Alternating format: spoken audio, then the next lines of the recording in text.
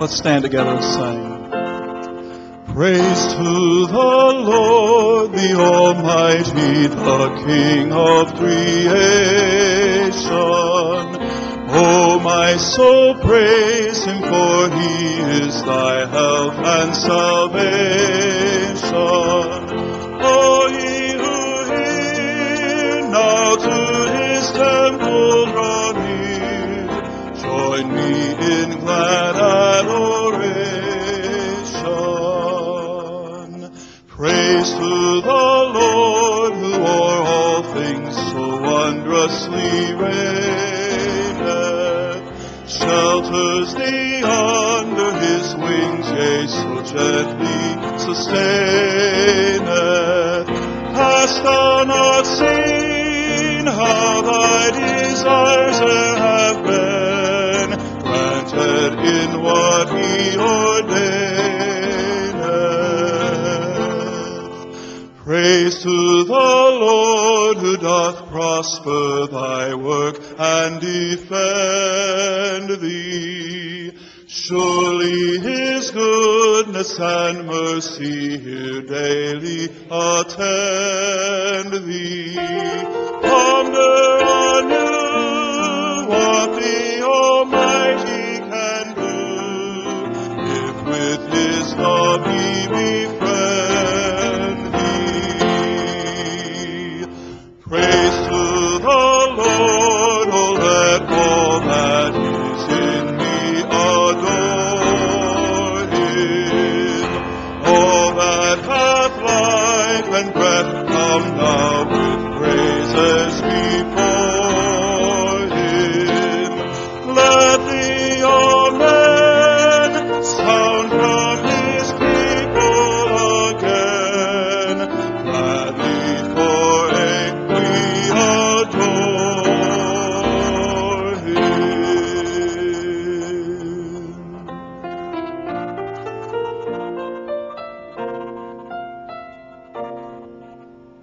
With all my heart, I want to love you, Lord, and live my life each day to know you more. All that is in me is yours completely. I'll serve you only with all my heart.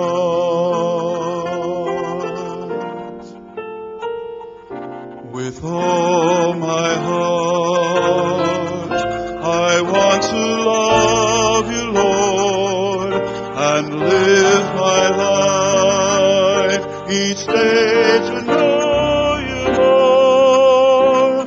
All that is in me is yours completely. I'll serve you only with all my heart.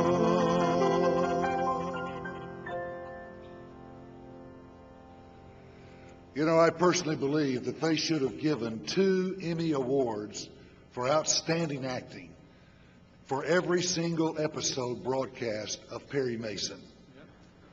I think they should have given an Emmy Award for outstanding acting for Perry's client for the week, who had to act as if they thought they were really in jeopardy of going to prison. But even more, they should have given an Emmy Award for, just outstanding acting to poor Mr. Berger every week, because he had to act every week as if this was the case he was going to win, when we knew he was going to lose, just like he lost all the others before. To have Perry Mason as your defender was a guarantee you would get off somehow, some way. Well, if television could do that with a fictional character, just imagine what it's like to have, as we sung a few moments ago, the Lord God as our defender. Surely he doth daily defend thee. Before him, in his presence, there is no challenge to you that he cannot overcome. To quote an ancient Hebrew expression, wow, that's pretty neat. We're delighted to have with us today Dr. Endo Lee. I see you back there. Would you please come, Dr. Lee, and join me here on the platform to lead us in a word of prayer? Dr. Endo Lee was for many years a member of our faculty at Level College. We are delighted to have him back on campus any occasion that brings him back this way. He has served not only as a seminary professor, but as a chaplain in the National Guard and the Marine Reserves, I believe.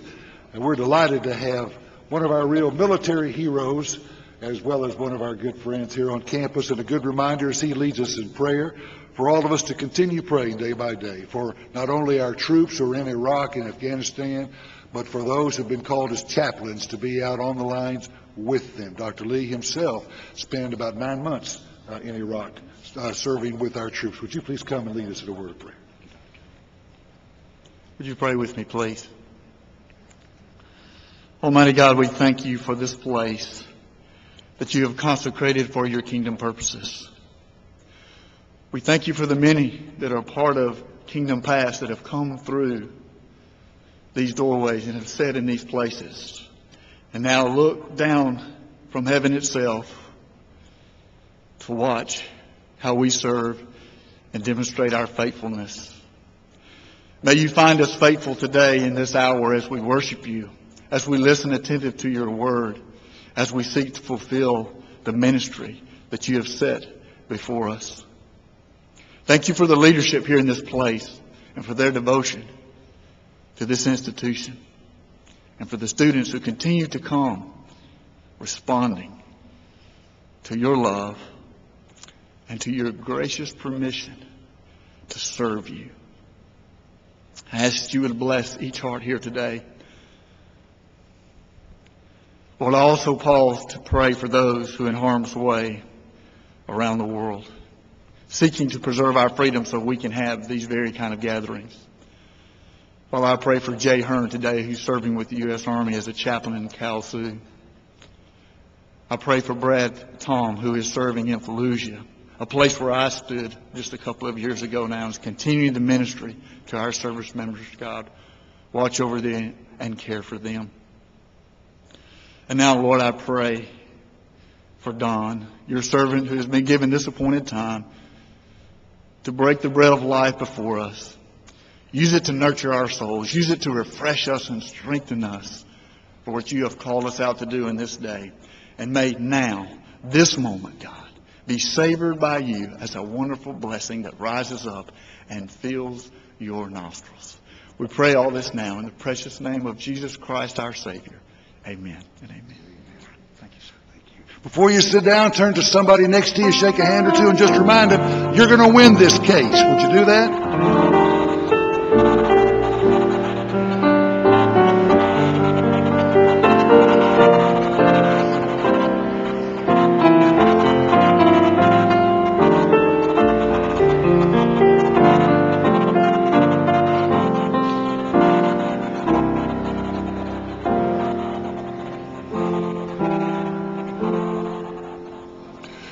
Thank you so very much. We are delighted to have you with us this day for a time of worship and praise on the campus of New Orleans Baptist Theological Seminary. Dr. V.L. Stanfield was a great professor of preaching here at New Orleans Seminary for many, many years. And he had a wonderful definition of preaching. He said, preaching is giving the Bible a voice. And that's what pastors ought to do week by week, opening the Word of God, preaching expository messages that reveal God's Word and give that Bible a voice to the present day and age. Every year in his honor, we have the Stanfield Lectures on Preaching. This year, we're having a one-day lecture with Dr. Don Wilton, who's the pastor of First Baptist Church of Spartanburg, South Carolina. That church is the largest church in the South Carolina Convention. They perennially lead the convention in cooperative program giving, which is what pays about half of your expenses, students, here at the seminary. So we love Dr. Wilton. Thank you so much for that support of the cooperative program. But more than that, they also are a great evangelistic church, and Dr. Wilton has had that experience of going to a plateaued church and going through all the controversy and difficulty involved in turning the church around and getting the church refocused on the Great Commission and becoming a Great Commission community within its city. He's done that. He's got all sorts of stories to tell along the way, but central to everything that he did was the proclamation of the Word of God. He has always done that with great power and great effect. He taught for many years on our faculty as a professor of evangelistic preaching. He's very popular as a preacher for revivals and crusades, and indeed could spend the rest of his life doing crusade after crusade in evangelism because of the great power and impact of his preaching. We are so honored to have him here today, but of course the only thing that really matters about Dr. Wilton now to our seminary family is not that he's a great pastor and doing a great work, and not that he's a wonderful preacher, and not that he's a former member of our faculty. The really important thing is that he is the father of Greg and Rob Wilton, and that he is the husband of Karen Wilton. And we're delighted to have Greg and Rob here as students on our campus, and delighted that Karen could be with us today as well. We are also delighted to have as a special guest with us today a mission team from Lifeway Christian Resources, and they have come to assist Metairie Baptist Church in an evangelistic block party coming up. Would you folks stand, please, and let us recognize you and say thanks. There you are, right here, for coming to help our city.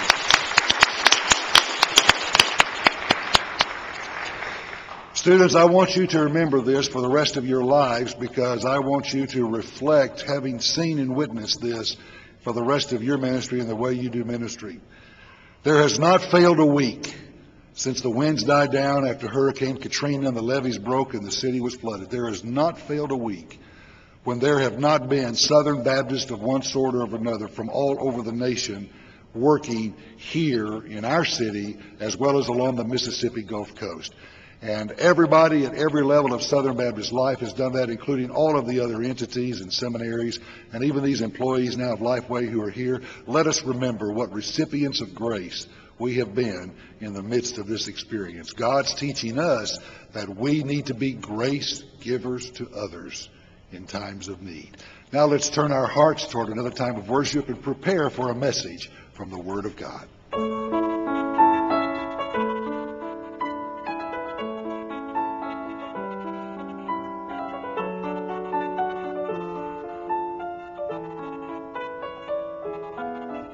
Let's sing together.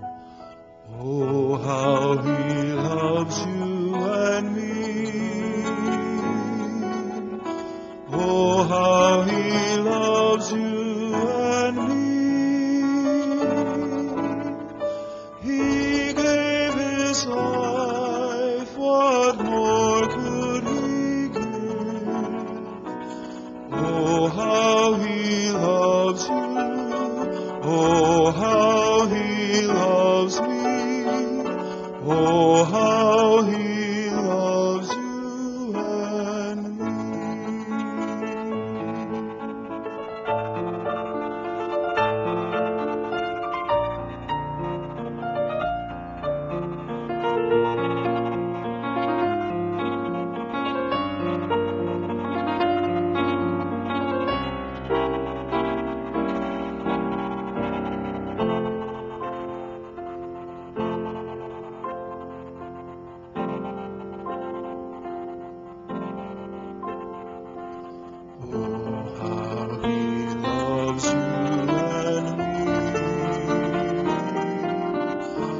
Oh, how he loves you and me.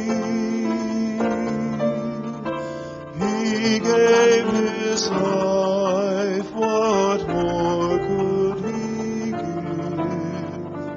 Oh, how he loves you. Oh, how he loves me. Oh, how he loves you and me.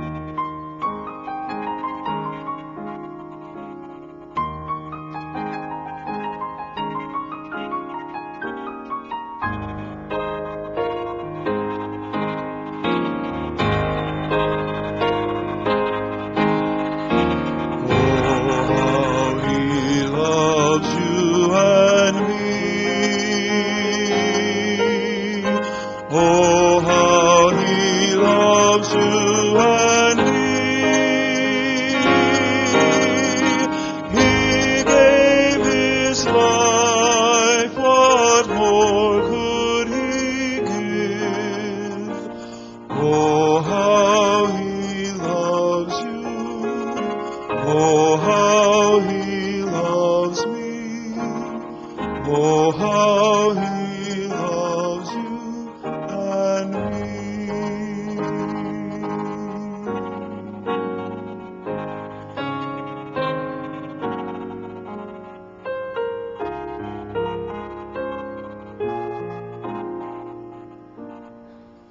Oh, how He loves you. Oh, how He loves me.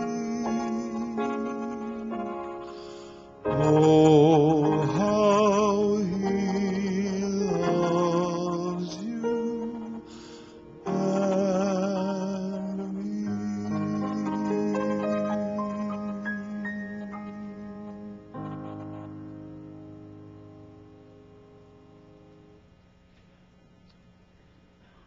Well, I want you to know that it's just so wonderful to be back on campus and to have this time of fellowship with so many people that I love in a place that probably means as much to Karen and I as any place on the face of the earth.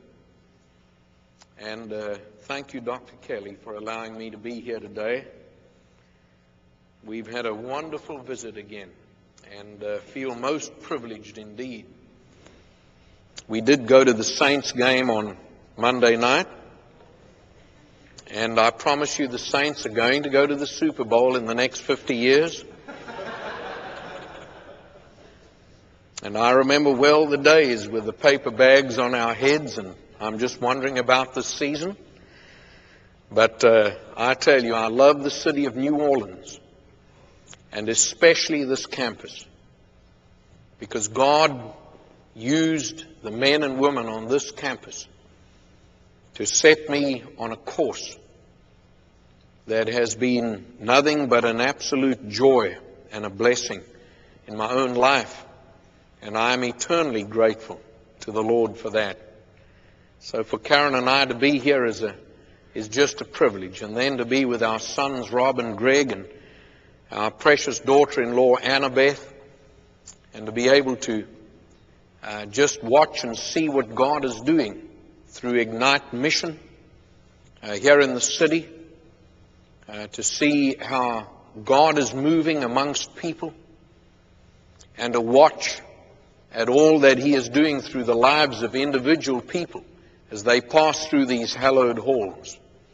I was privileged to be in a systematic theology class for an hour and a half with Paige Brooks just a moment ago, and I was just looking upon the faces of those men and women, and once again I was just reminded of just what God does when He calls each one of us into the gospel ministry. And what a special thing that is. I want to start out by making a statement today, and that is that I have been praying for you in a very, very special way. Today's message is going to be a real threat to some people. Somebody out here is going to feel awfully uncomfortable. Someone here today is probably going to be as deeply challenged as I have been as I have studied this particular passage and have come to understand that God is not playing games with me. I'm going to pray for you in a very special way. I'm asking that the Lord would hide me behind the cross,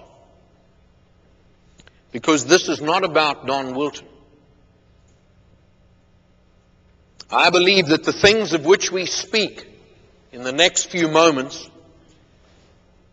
are so fundamental to the preaching and teaching of the Word of God that without them, we're in serious trouble.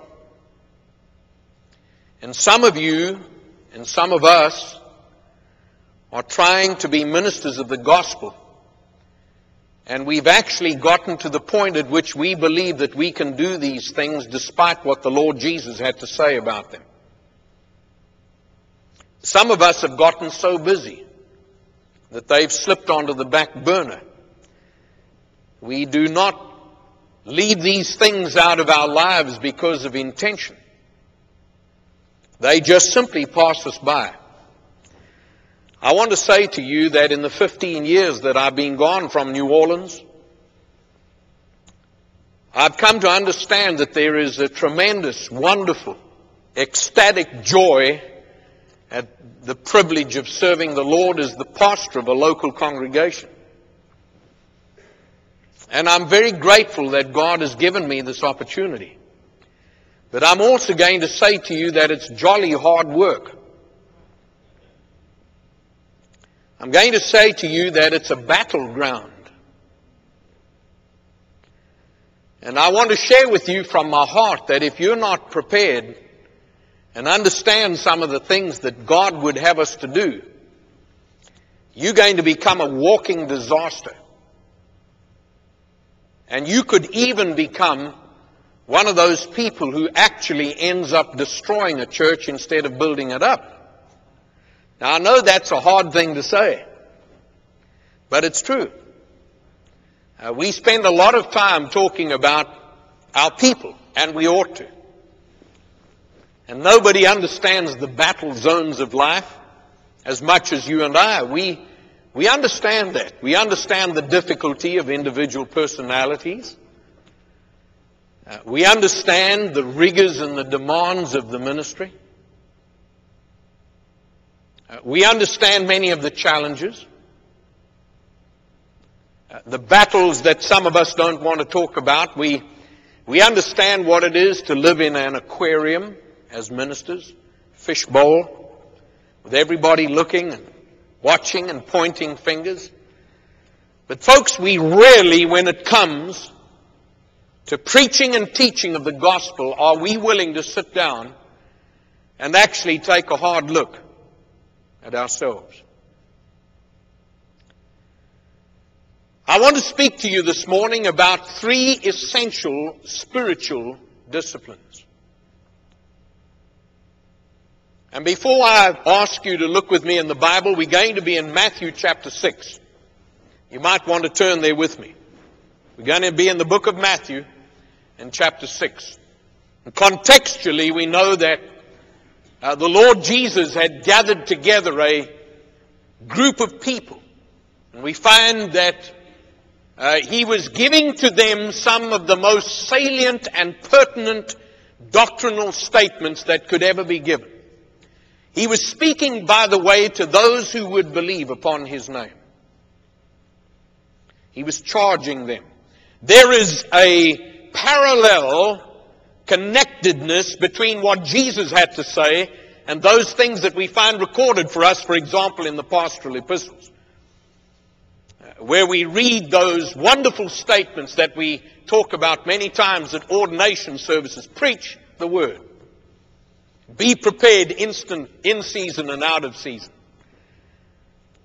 But when Jesus spoke the Sermon on the Mount, He incorporated into the fabric of this most incredible sermon, if you please, and you know I don't like that term. This was rather a message from the heart of God Himself.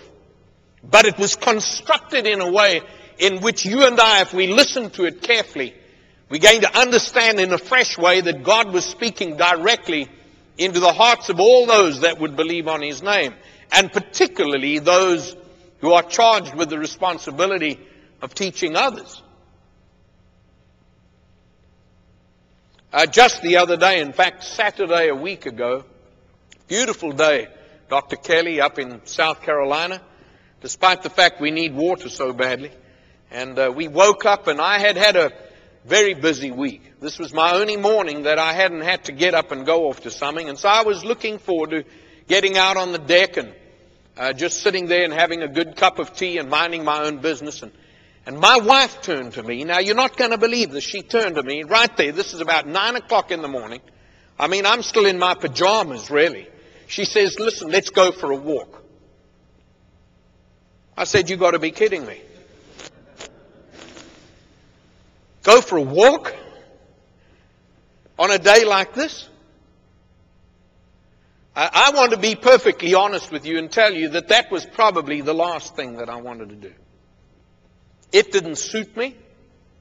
I wanted to sit there and have something decent to eat, mind my own business, have some time off. I had earned the right. And my wife looked at me and she said, let's go for a walk. And so with great reluctance, especially considering the perfect specimen that I am,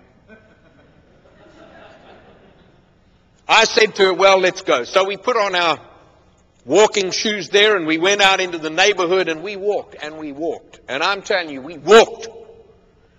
I mean, even for a man of my caliber. This is a Saturday morning, it's beautiful, and I should be sitting down eating biscuits and gravy. And folks, we've been walking for an entire hour. And my wife says to me, we're going to go back up that road. I said, no, we're not. I said, we're going home. She said, we're going up that road. I said, we've been walking for a whole hour. I said, I need to go home. No, we're going up that road. And with great reluctance, again, I turned and walked another 5,332 miles. Well, we got back home and sat down. Now here's the part that I'm about to tell you. I was very reluctant in what I did.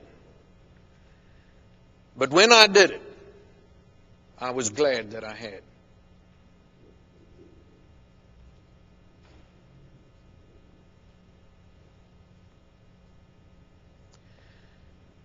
Preaching and teaching the Word of God is the most consuming, demanding activity that you can possibly engage in.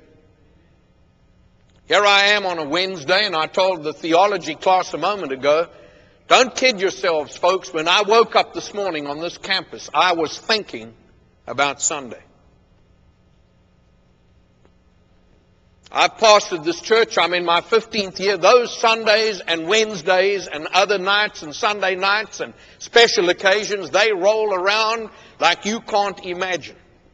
I get out of, we have 3 morning worship services on Sunday morning, and I get home about 1 o'clock or 2 o'clock, and I'm telling you, before I've sat down, here comes Sunday again.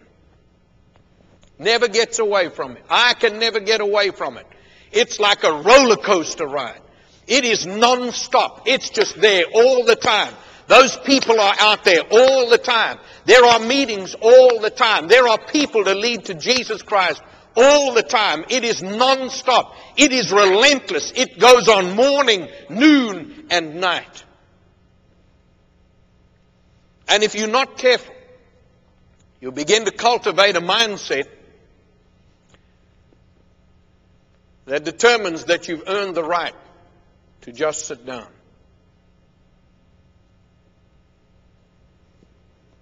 I'm going to submit to you today that when you minister the gospel of the Lord Jesus Christ, that if we understand what Jesus was teaching us here in the Sermon on the Mount, that amongst many others, I'm going to share with you very briefly today, very briefly, 3 essential spiritual exercises that you must do. Here they are. Let me give them to you. Number 1, giving. Number 2, prayer. Number 3, fasting. Now, I've heard some people call fasting fasting. It's the same thing. I just want to let you know. I've tried to teach Dr. O.J. to say fasting for years, and it'll never work. There are some things that are beyond hope. If you'll read with me in Matthew and the 6th chapter, I want to read to you just a few excerpts, beginning at verse 3. This is what Jesus said. Matthew chapter 6, verse 5. He said, when you pray, you must not be like the hypocrites, because they love to pray standing in the synagogues and on the street corners to be seen by people. And I assure you, they've got their reward. I just want to stop there. If I was in my pastoral ministry now, I would spend a lot of time on that. If there is anybody in this world who has the opportunity to be seen of men, it's you and me. Jesus was saying to us, I declare that invalid.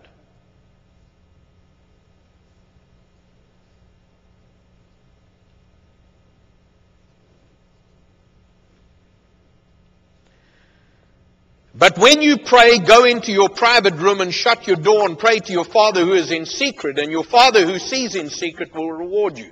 When you pray, don't babble like the idolaters, since they imagine they will be heard for their many words. Don't be like them, because your Father knows the things that you need, even before you ask of Him. And then He launches into this marvelous doctrinal statement. When He teaches us in the Lord's Prayer, I spent several weeks doing a thorough exegesis of that not too long ago. Pick up there when you're in verse 16. Whenever you fast, don't be sad-faced like the hypocrites.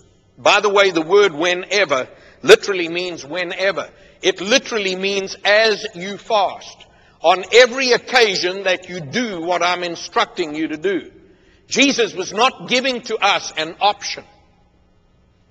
He wasn't looking into my heart and saying to me, Pastor, I want to give you something that you might want to consider periodically. For they make their faces unattractive so that their fast is obvious to the people. I assure you they've got their reward.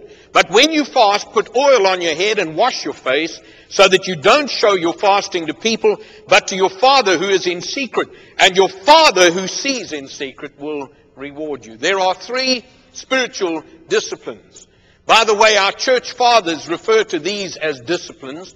I did not and don't refer to these as disciplines, because as soon as you use the word discipline, many people switch off.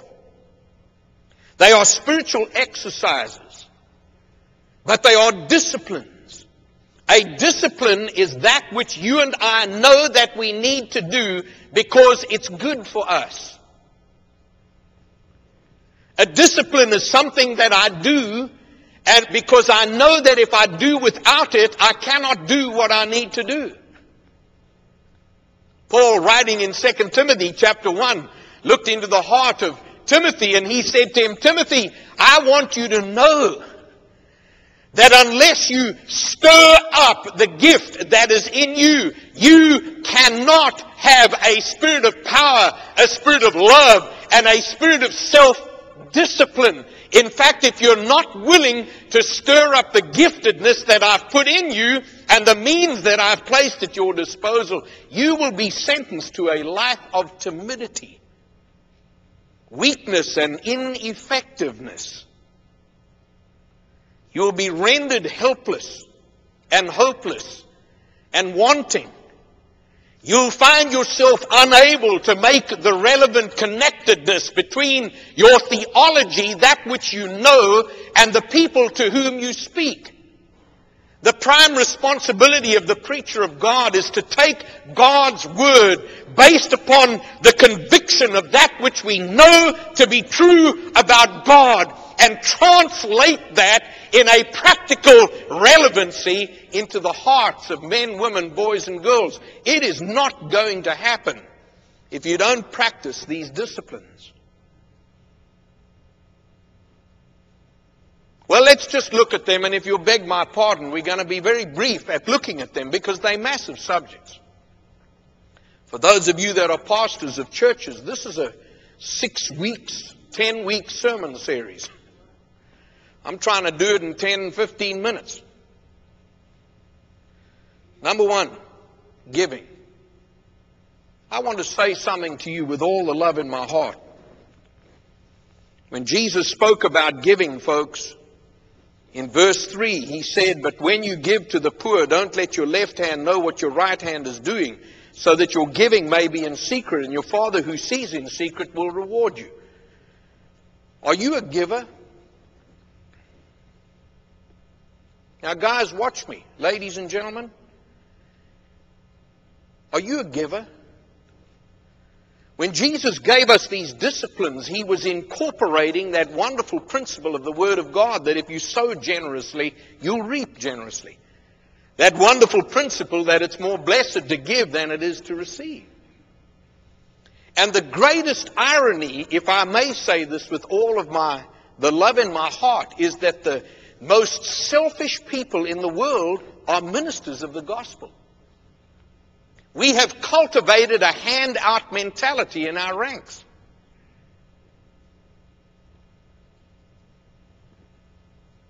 When last did you buy someone else a Coke? When last did you stand in line at the seminary cafeteria and actually buy somebody else a meal? Or was it too much for you to do?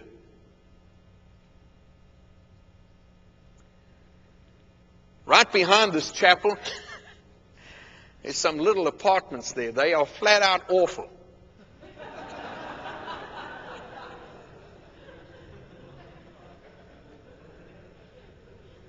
And we arrived on this campus, some of the guys here will remember, we arrived, Karen and I, with 2 suitcases, and we didn't have anything, man. We had nothing. And so we were awarded. It was the most magnificent thing in my life. I mean, we had both had a beautiful home, apartment we lived in, and motorbikes and motor cars. We came to New Orleans. We were awarded an efficiency apartment. It came with roaches and everything. It was like a whole package deal. And we moved in there. It was unbelievable, folks. Right here. I'm talking about right, boom, poof, poof, right back here. It had one room. It had a big old closet in it, and it had a little kitchen. Had a pull-out bed. You had to pull this thing out. When you slept on this thing, Benji, the bed was like this. You woke up in the morning, you looked like a constipated camel.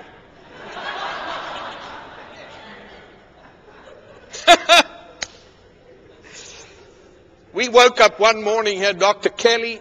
It was a Monday morning, and we were as broke could possibly be. I mean, we were just broke.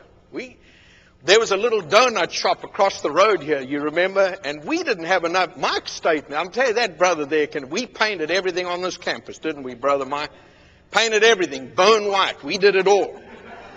And I'm telling you, we couldn't go over to that other side of the road to get a donut. We had nothing. We had nothing. Nothing. Didn't have any money. Nothing. About 11:30 on that Monday morning, on my door, I opened it. Here's this man speaking in a Mississippi accent. I could hardly understand him. And he said to me, "Are you Don Wilton?" I said, "Yes." He said, "Chester Vaughan, program director of the Mississippi Baptist Convention, told us about you, and we're in New Orleans. We wondered if we could take you and your wife out to lunch." I said, "Where's your motor car?" We got in that thing. We went out to East New Orleans. They had a steakhouse there. I still remember, brother, I ordered the number 9 Gunsmoke. It was the whole half side of a cow. Man, we had this great meal, came back to campus. When he shook my hand, there was something in my hand. I looked in my hand. You know what he gave me, folks? He gave me $100. Never forget it. It may not impress some of you, but I'm telling you, that was like $1 million to me. I went up that steps. I said to her, I said, "Duckling, you'll never guess what this man gave us." Look at this, $100. We went from flat broke to a full tummy and $100 to boot on top of that. My wife looked at me. She said, "Good." She said, "Then we've been given money to give to that couple we met that live in Willingham." I said, "What are you talking about, woman?" She said, "Well, God's given us that money to give to that couple there." I said, "You got to be kidding me. And what do you know about the ministry anyway?" I said, "This is morally wrong." She said, "We're giving it to that couple." Well, I tell you, we went toddling on down the steps, went across to Willingham, put it in an unmarked envelope, slipped it. We had met this couple a day or two before. They were just devastated. They had nothing. They were living in Willingham. Equally awful.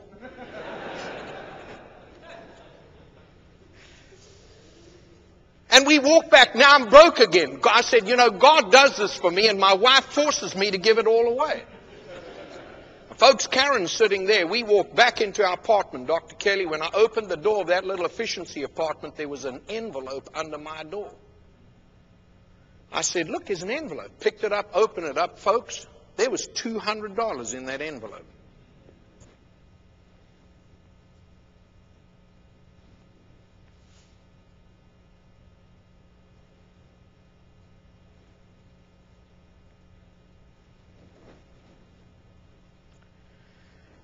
So you think God's called you to preach, has He?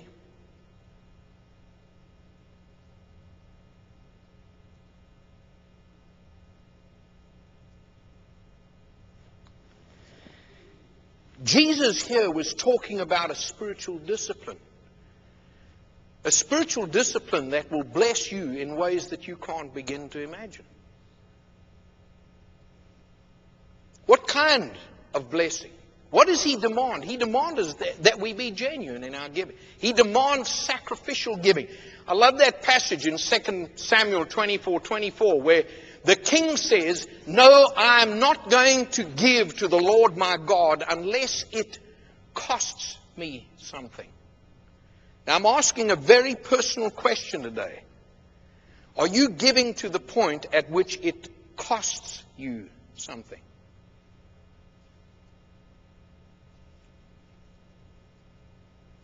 That it actually hurts you. You're having to forfeit.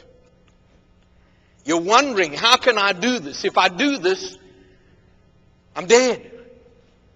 I don't have it, but I'm going to do it anyway. And people might say, well, Pastor, what does that mean? How does that translate into the preaching and teaching of the Word? This is a preaching lecture series. I knew Dr. V.L. Stanfield personally. I thought we were going to talk about preaching. We are. Preaching doesn't take place in the pulpit. It takes place in your pocketbook.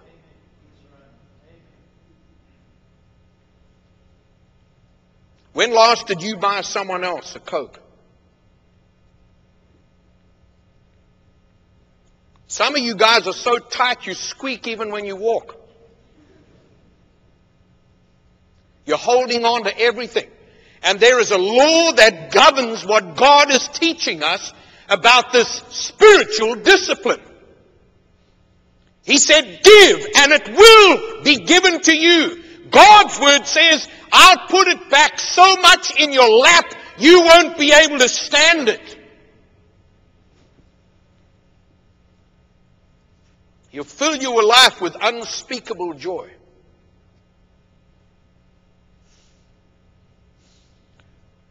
Mike Staten and I were on the paint crew here and he remembers this so well. We had a man who worked with us, and he was just poverty-stricken. I preached a revival up in Alabama. Remember that, Mike?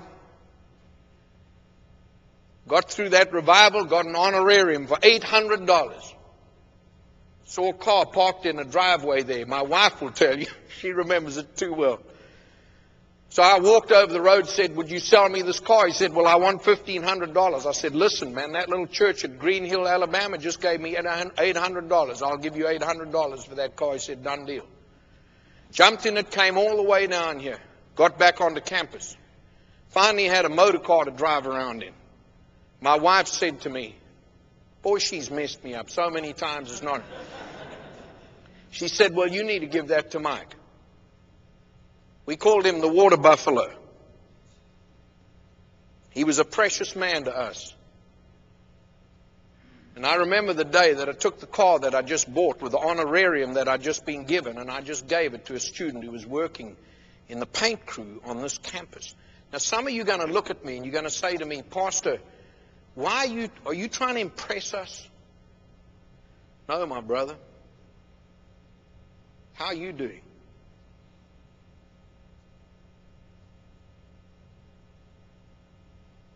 Folks, the truth is, most of us go to our churches and wait for handouts.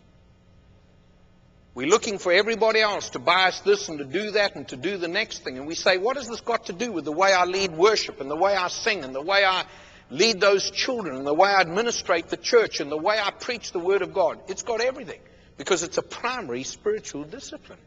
It is the hardest lesson of my life. Number 2, prayer. Folks, if you'll beg my pardon, I just cannot spend. I just want to say to you that if there is anything in my life that I battle with, it's my own private prayer life, Dr. Kelly. I would say that very openly, very honestly. And I can tell you, one of the problems that I have as a pastor is I'm always praying. Now, does that sound like a contradiction? Everywhere I go, I'm praying with people, and God bless you, brother, and Lord, would you take care of this person? Pastor, would you pray it? We get thousands upon thousands. We've had 13,000 prayer requests over television just in the last couple of weeks. always praying with people. But folks, what Jesus was saying, it's not about your public prayer. The spiritual discipline is your private prayer. It's the consistency with which you pray. And one of my greatest struggles as a pastor is to borrow a phrase, to be prayed up. I can't tell you what it does to me when I get in the pulpit and I feel as though I've been having a conversation with my Lord. I've been having a conversation. Because when I have a conversation with Him, I feel as though He's talking back to me much more than I can talk to Him. And Jesus establishes that mandate. And you know what I find out, folks? I find out that God, I'm a man that has to have a spiritual harness on me. I've got to be restrained. I've got to be restrained because of my temperament. Because of the life that I've led. I grew up in Africa and went through experiences and things that you gradually, over the years, you cultivate. You have a certain temperament about you. And I'm telling you, within me, I am a walking disaster. Because of my temperament. And we all have temperaments and personalities. My temperament is, all the things that you say, folks, you can get up there and be bold and preach and shoot straight. But how you say it is so very important. And my greatest weakness is there are many times I get in the pulpit and I speak the truth. And I'm telling people like it is. But I'm doing it within the context of Don Wilton's temperament. And when I do it in the context of Don Wilton's temperament, it actually has a reverse effect. People switch off. They don't want to hear. And so how do I counteract that? Jesus said, you better understand, big boy, it's not about how many people out there are impressed by your pastoral prayer.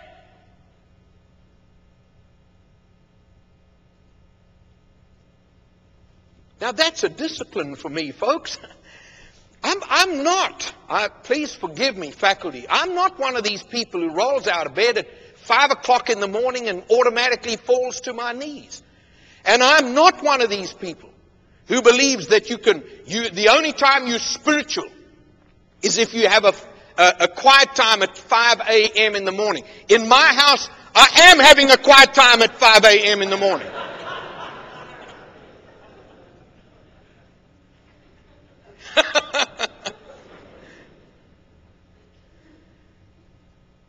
And so I struggle. I'm not one of these people who just Sealy Posturepedic and the Maxwell House and the Community Dark Roasters on and get up and hoop-de-doo. Well, I'm just going to have a nice devotion here. It doesn't come naturally to me, folks. I have to fight it all the time. I've got friends always walking around with this fella in their hand and going through this thing and they having this devotional and this quiet time. Well, I'm sorry, I battle with that. It is a constant battle for me. So what is it for me when Jesus says, you better get on your knees and get into your closet? That is a spiritual discipline. It's a discipline. I have to ask God to help me. And when I ask Him to help me, He enables me and He speaks to me and He puts His spiritual restraints on me. He harnesses me. And then there's one more, and I close with it. The matter of fasting. Huge subject, folks. Go and do a study on it.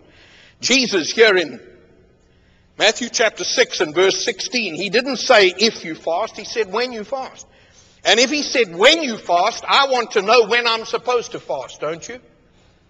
Well, go and do a study, folks. Bible, there's so many. I just give you 6 very quickly. Just write them down. 6 occasions that the Bible teaches that you fast. Number 1, during times of sorrow. Bible's clear. Go to 2 Samuel. Go and read about what David did when Abner died.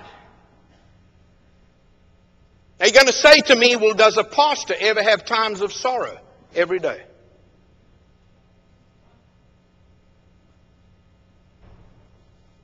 personally, corporately, ministerially, every day. Folks, people are going through the worst kinds of sorrow. People say, how do you help someone with grief? Teach them to go on a fast. 1 day, 1 meal, 2 days, 7 days. Be like Jesus. Go on a 40-day fast. That's between you and the Lord. Fasting's not about losing weight, folks. It's not a diet plan. But you will lose weight because fasting means that you are saying no to food in favor of meeting with the Lord. So you are going to lose weight depending on how long you fast. Don't go from the sublime to the ridiculous. Don't go overboard in things. Jesus didn't say that. He didn't say unless you fast for 40 days, you cannot be spiritual. Jesus never once said that. He said, fast. That's between you and the Lord. Number 2, during times of opposition. Psalmist in Psalm 35, David speaks about it repeatedly throughout the Scriptures. Go and study the great prophets. Here comes the opposition. They called for a time of fasting. You might say to me, preacher, do you ever have any opposition as a preacher, as a minister?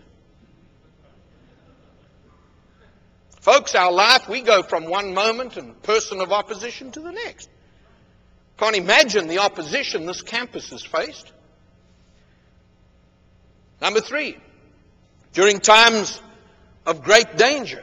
2 Chronicles 20, the wonderful story of King Jehoshaphat.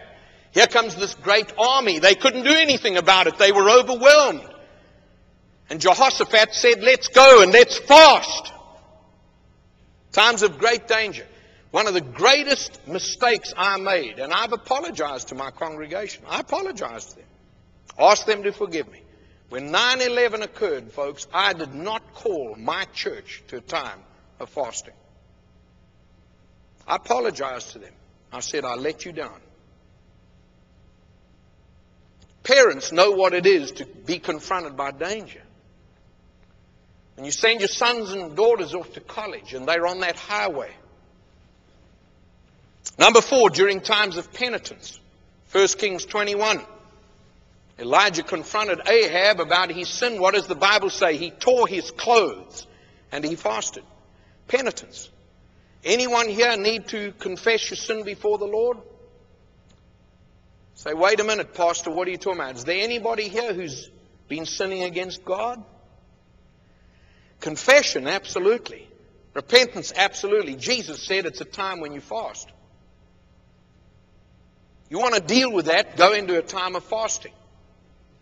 Number 5, during times of conviction. I love that. I love some of these great passages of Scripture, folks. Daniel chapter 9, for example, where Daniel says he understood the Scripture according to the word of the Lord given to Jeremiah. And when he became convicted about the word of the living God, he fasted. In our theology class this morning, we were talking about conviction.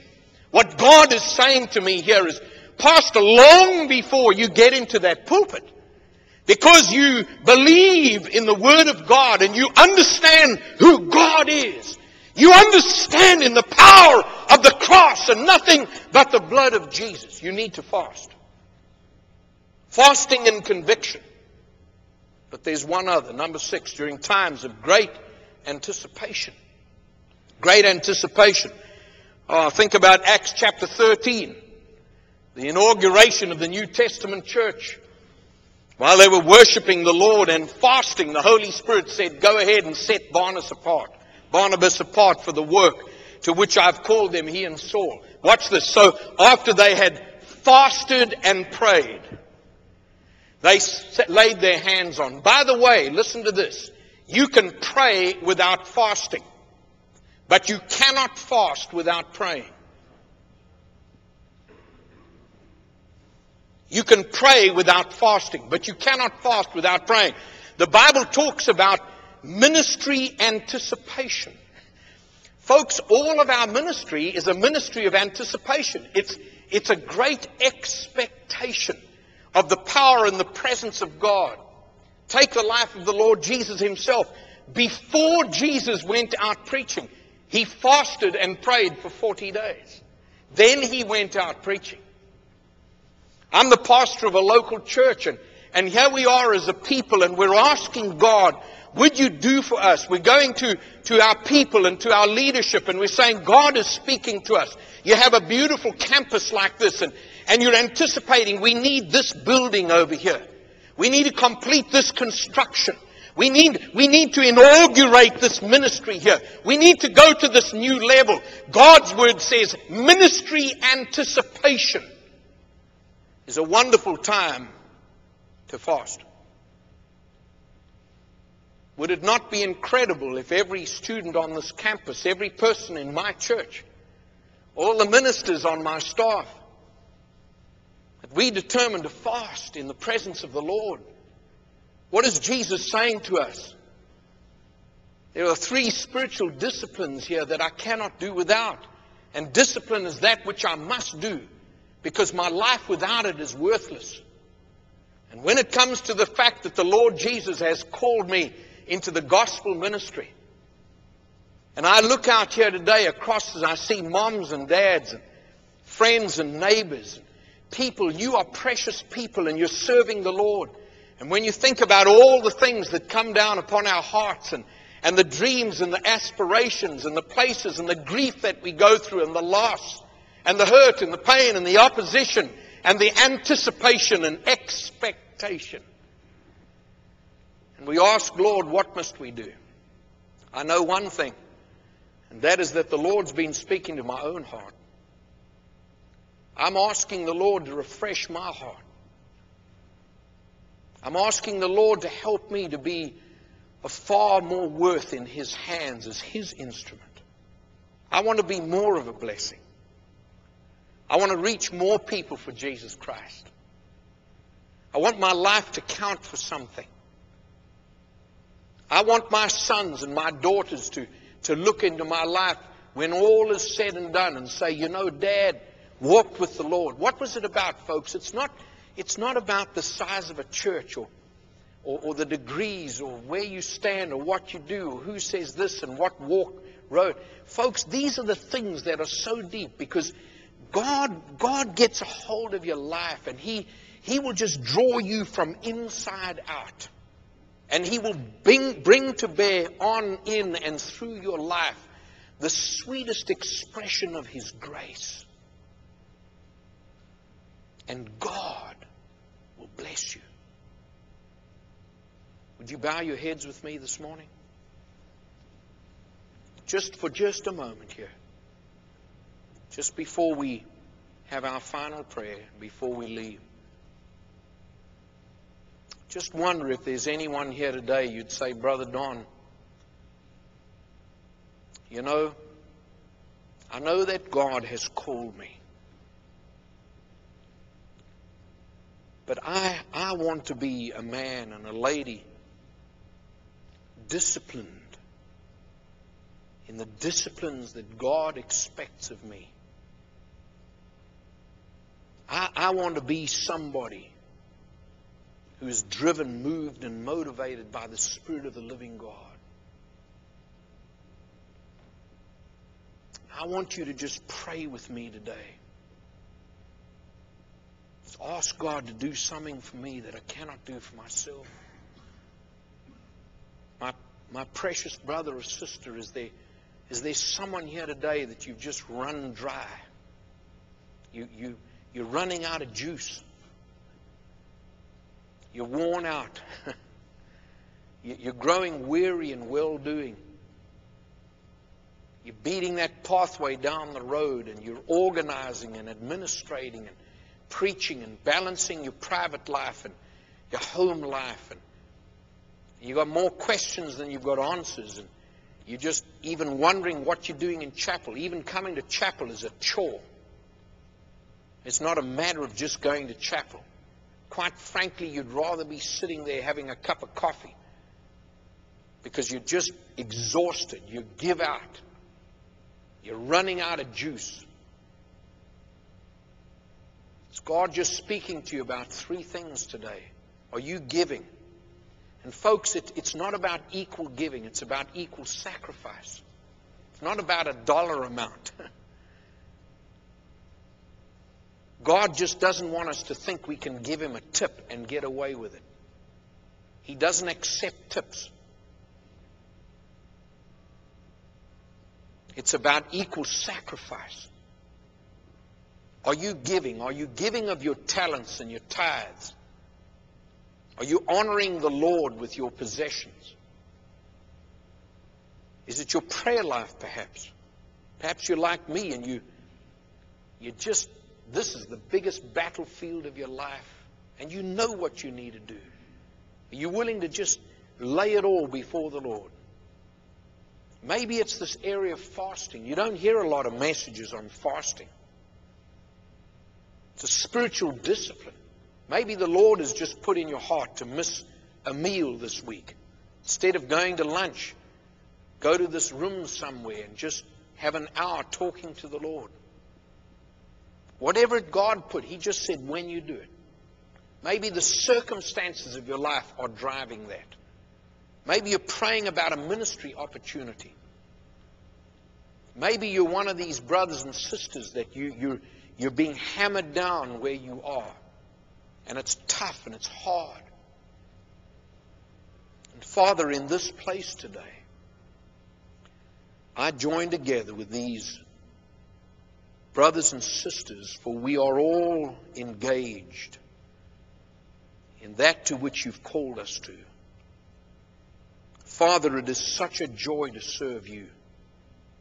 And we would readily confess to You today that our lives are so busy and tied up.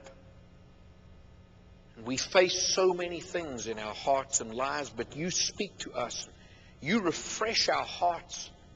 You give us the means by which we can stand up and serve You with a whole heart and a good heart and a contented heart. Lord, I pray that today, as You do day without end in this place, that Your Spirit would permeate our souls, that we would rise up together and be counted for righteousness, that we would not settle for the levels of mediocrity, and that even in our pain and hurt, that we might know that You are God. Father, today we come to affirm who You are, for there is none like unto Thee. And we pray, our Father, that You would part ourselves and one another with Your most gracious blessing as we pray these things together. In the name of our Lord Jesus Christ. Amen. God bless you.